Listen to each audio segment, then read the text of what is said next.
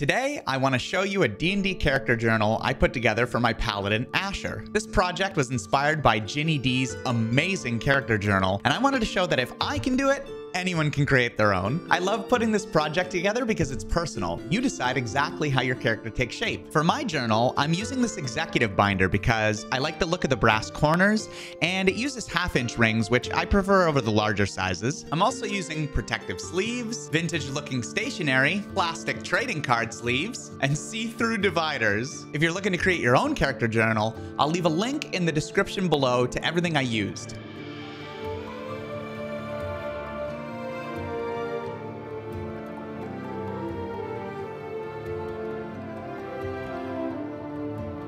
For my cover page, I have artwork of Asher, courtesy of Serene Lily, my friend and talented artist.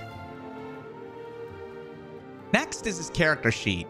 It was made by Emmett Byrne. It's specific to paladins, and it's one of the most useful and clean designs of a character sheet I've ever seen. I also threw in an illustration of the sun because it's a source of spell-casting power in our campaign. I mentioned that I used clear dividers, and that's so I can put whatever cool illustration I want between the sections. For spells, I have the official 5e Paladin spell cards, and I use trading card sleeves to hold them. Paladins prepare spells and can change them after a long rest, so the sleeves make it convenient to swap things out.